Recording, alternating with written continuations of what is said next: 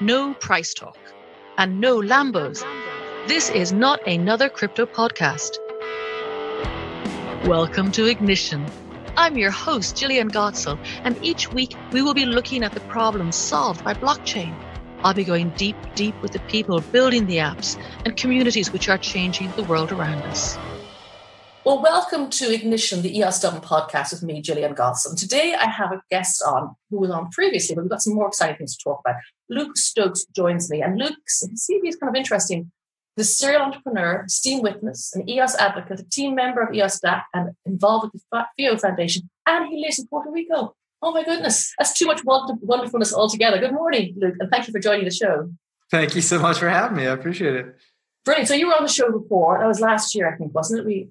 We covered off some of these things, but I'd like to go back over them again because things move on. And, maybe kind of start off with EOS and Dan Larimer and the whole blockchain and why you were attracted to it and STEAM with monsters. So I'll try to summarize all that together. I think, I first bought my first Bitcoin in 2013 in January. I spent $50 and I got 2.5 Bitcoin. And I just was intrigued by this whole internet money concept. And from that, I thought through how, we can have stores of value without governments defining what it is. And it just went on to this incredible whirlwind ride and eventually paid off my house in Nashville, Tennessee with Bitcoin. And didn't. I did, yeah. I didn't know that. Yeah, I have a whole Steam post I can tell you about it.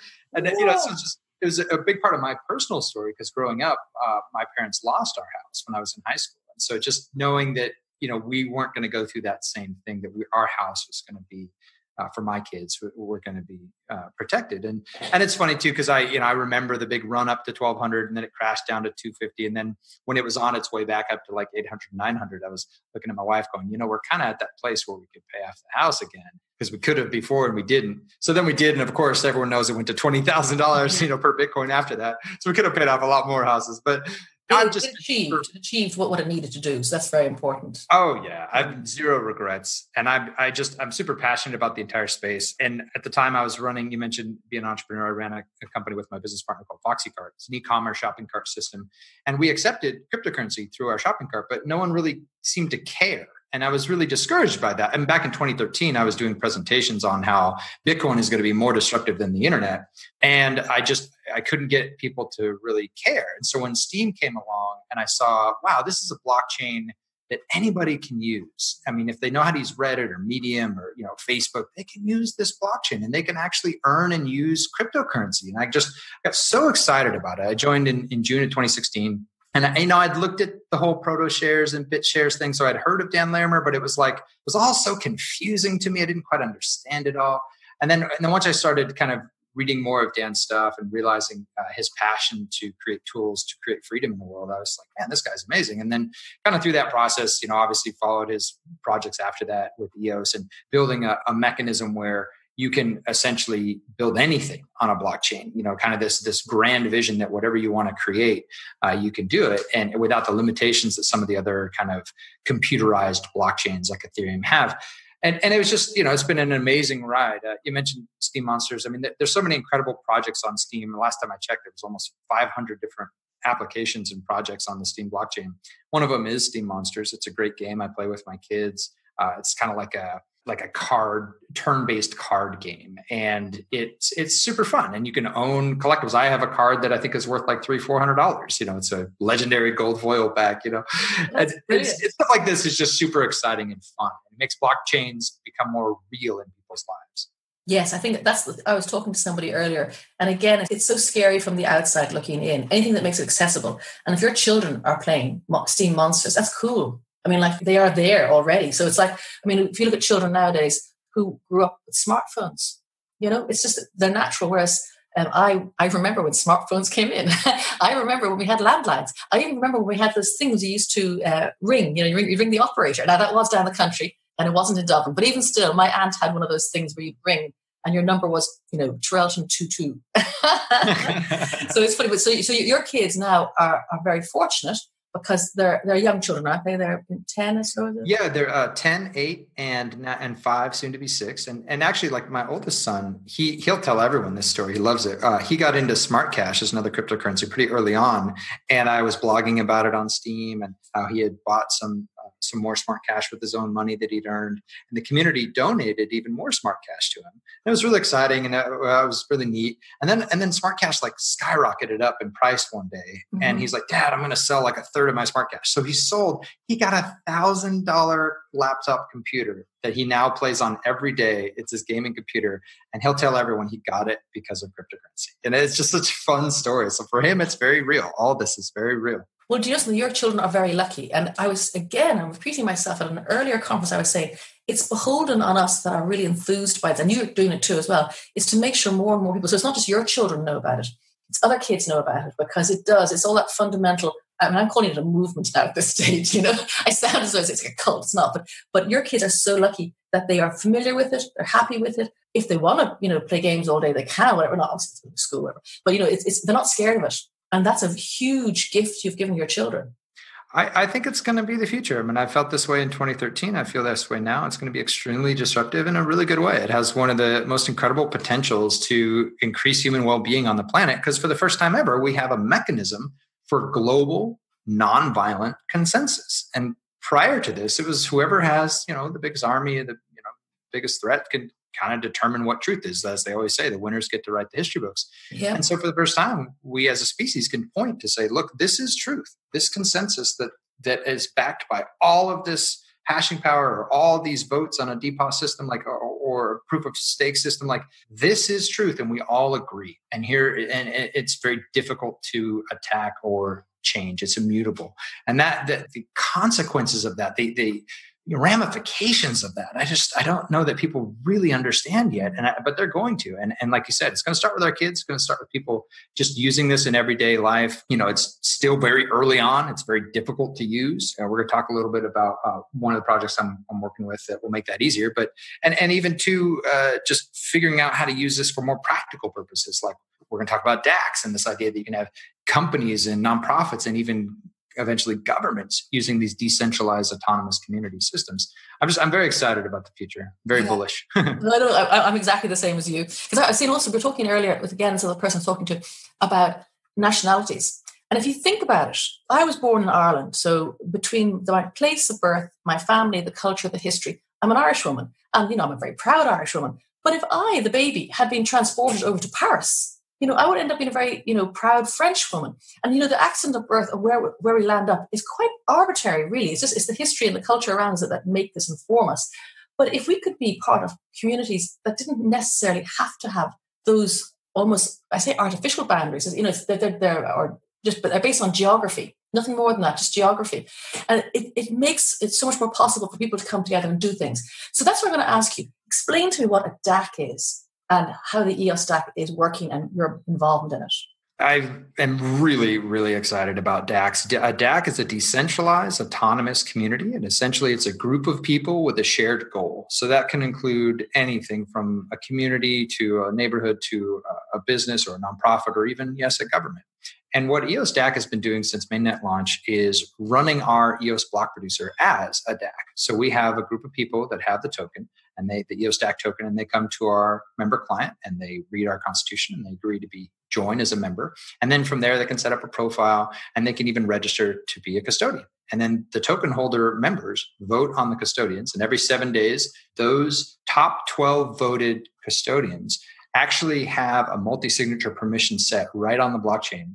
And so they get to essentially make decisions for the DAC. So whenever the DAC spends money, or all the budget decisions, all the changes to the contracts and constitution, anything like that, is done in such a way that's fully decentralized and fully supported by all those who have skin in the game. And this is just so important. Like, for example, on EOS, there are so many contracts and projects that are completely centralized. And most people don't realize this, but whoever has access to that private key for that token contract or that application contract can just unilaterally remove all your tokens immediately. A lot of people think of EOS tokens as being their own property, but unfortunately, unless access to that private key is distributed and there's some sense of trust on how that token is going to be used and that contract's going to be kept as is, it's very, very scary out there. I mean, any of these tokens can just be modified so that you could go into your wallet and they just wouldn't be there anymore. They have that ability on EOS, and it's something that we're hoping to help with as far as the EOS Stack technology. It's all open source. It's available for anyone. And we're working hard to make it easier and easier to use so that eventually you can come and just like as a DAC as a service, you can just pay the DAC to run the API, the front end client, the back end, set all the contracts and code. And that way it would just be super easy. And that's what we're hoping for. And we're hoping that pretty much every project in the EOS space will realize the importance of decentralizing the governance of their contracts and their token contracts and their applications so that their community can trust that those applications are secure and that no one person could ever make a unilateral change. Like in our case, for example, we just changed the Constitution. We only changed one word. We changed median to mean because we changed the custodial pay from being a median to being a mean. Well, that was a contract change in our code, and it was a constitutional update. Both of those changes required 10 of 12 custodians to pass. So we had a multi-sig proposal, just like you see on the EOS mainnet between the block producers. We had to have 10 custodians agree for that change to happen. And once they agreed, it was executed and the on-chain data was updated. It's really exciting stuff. How do you get around the potential issue of the same 12 custodians sitting on the top? Do they change much? They do change a bit. Like we just had 2 custodians drop out and 2 more join. And ultimately, it's about a secure, trusted group of people. So it doesn't really matter if they change. Some people say, our 7-day period is crazy. Oh man, that's too much change and it changes too much. But it doesn't change all that much. And I think the whole goal is essentially just making sure the people you have there are trusted. So it rolls over, but in such frequency that you're, unlike, for example, we're about to go into elections here next week, European Parliament and also local elections. But at the European Parliament, it's 5 years. If you vote in someone who's no good, they're there for 5 years. So at least here, if you have a 7-day, although it seems quite a short time, it allows for movement if someone is not performing or doing what they're expected to do. Absolutely. And I think that's one of the most important aspects of functional governance. People have to have skin in the game. So also these custodians, in order to become a custodian candidate, you have to lock up some of your EOS Stack tokens. And those tokens are locked up, I think, for 60 or 90 days after you are no longer a custodian. So you're essentially incentivized to create a good outcomes for the token that is part of the governance because you've put some of your value on the line. And at the same time, it's also a paid position. So our custodians are actually paid. And so they're kind of incentivized to be a good actor in the ecosystem to remain, in that position and get that pay. But it's really like, we're just starting to talk through like what's possible. For example, Liberland is a really amazing project. They're in Serbia. They're building basically a nation state. They just presented it in front of the UN in December. I mean, it's a really amazing project. I've been following for a long time. That's the piece of land that was sort of forgotten after the war, was it? Yeah, exactly. Yeah. And they're using DAC technology, even EOS DAC technology. So Michael Yates on our team gave a presentation there a couple months ago, and they're super excited about it. I got to meet Vit at the Acapulco, and it was just really incredible. And so it's like, for me to see that even governments are going to start using this technology is just really, really exciting. And do you foresee in the future, when you say governments, do you think the governments then it will be all the people or not just, so everybody could have a chance? How here, obviously, people get voted into the parliament, but it's hard to get into parliament because there are political parties involved and it takes money and it takes time and it takes, influence, whatever. If a government was running a DAC, everybody would be equal, wouldn't they? I mean, that's part of the idea in that anyone can be a custodian. And I think this is kind of in a line, like in the US, for example, this was kind of in alignment with how the US experiment was. It was kind of like anybody can, be elected. And I think that the main difference between governments as they are today and what we're trying to build with these kind of other systems is that governments today essentially have a monopoly on the initiation of force. And that's one of the kind of defining aspects or attributes of a nation state government.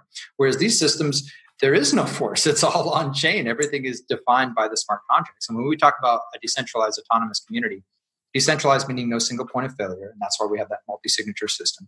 And autonomous doesn't necessarily mean like automated AI or something. It just means that the functions are known. And when you put in input, you get a known output. It's very consistent. It's very trustworthy.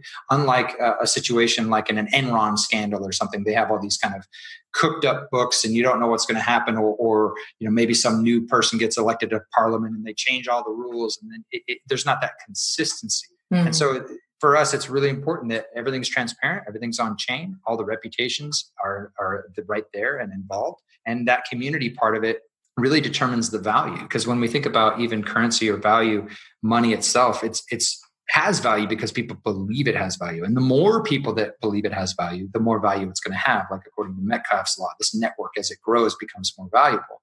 So in this situation, it's like, as we build a larger and larger community, we actually build more and more value. So there's incredible opportunity for people to build communities as opposed to just building a product or a service. Because the larger the community you build, the more valuable what you're accomplishing will be.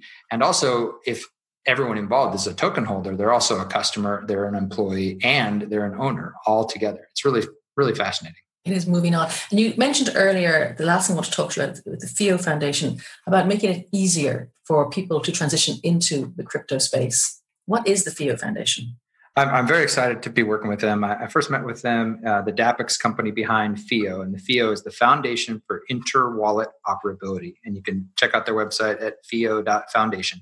I worked with them back in October and just did consulting and advising, got to know more about the project and got really excited about it. And it's essentially like a DNS system for blockchain. So when you go to like google.com and you type that in your web browser, there's a DNS lookup that figures out what IP address that domain goes to and gives you the actual web page. It's kind of a similar thing where I could just have luke.stokes be my FIO address. And you could send me any cryptocurrency you want to that address. You could send it, EOS or Bitcoin or Ethereum. It wouldn't matter. And I could connect that to my entire wallet, or I could connect it just to one blockchain, or I could connect it to a specific address on a specific blockchain. And why that's so important is that if you've ever used cryptocurrency, you know how like stressful it can be and frustrating. It is. It's just like you send it out there and it's out of your wallet, but you don't see it on the Block Explorer yet. And there's no metadata. So you don't know, like somebody sends you cryptocurrency and you're like, wait, is that the right person? Was that for lunch yesterday? I don't know. And so the FIO protocol is integrated already with some of our founding members, our Bread Wallet, Konomi Wallet, Edge Wallet, Binance's Trust Wallet, Shapeshift. A lot of really big name organizations are involved in this. And it's going to make it so that you can do like e-commerce with cryptocurrency. Very easy, just like you use Venmo or PayPal, any of these kind of easy systems where you could just request, you can go to a website and say, hey, I want to buy this, this, and this. And they'll say, okay, here's your FIO request. And it just shows up right in your wallet. And it's got all the data and you know that you're sending it to the right place. Because another big part of cryptocurrency that is really a big security vulnerability right now is when someone says, hey, I want to send you Bitcoin. What's your Bitcoin address? And they send it with like a text message or some kind of IM or something.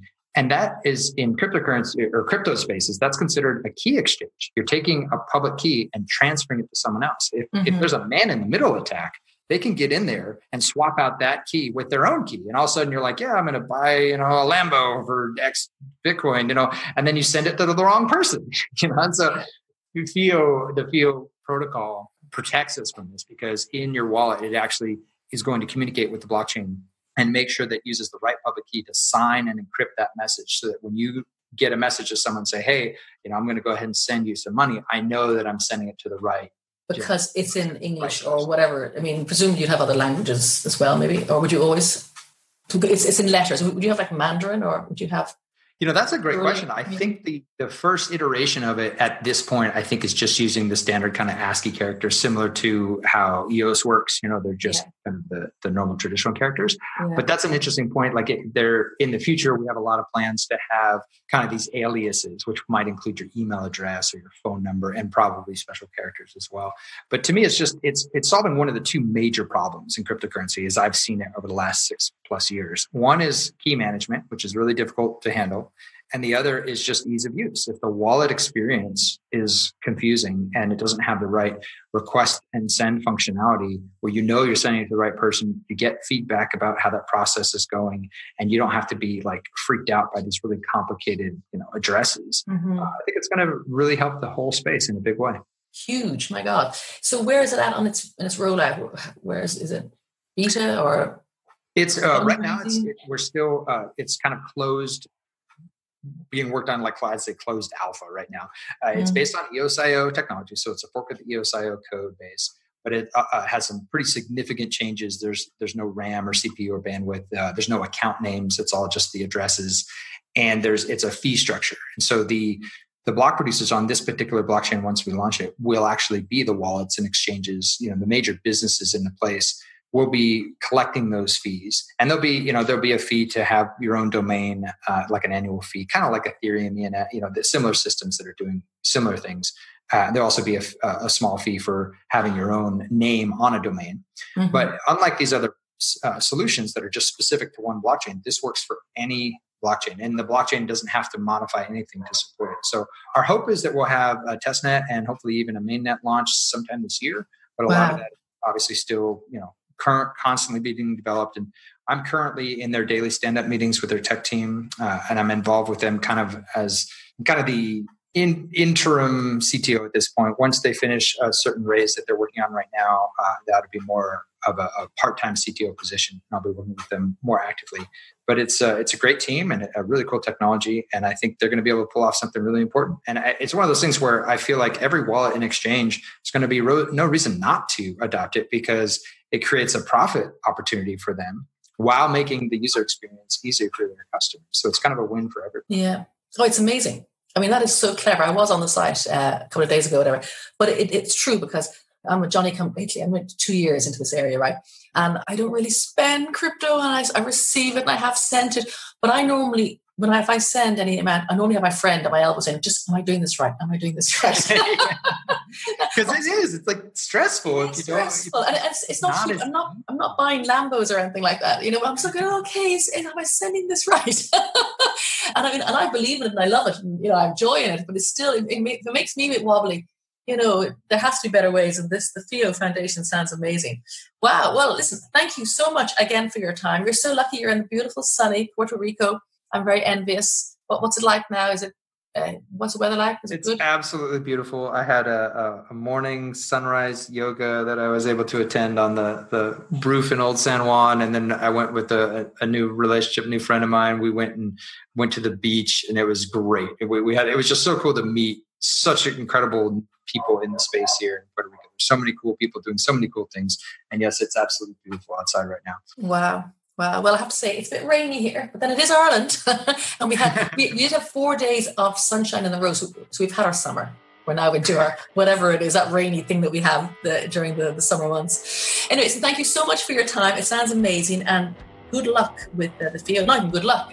Bon voyage, I think, whatever. You don't need luck. The Theo Foundation sounds amazing. And I look forward to hearing more in due course. Thank you so very much for having me. I appreciate it.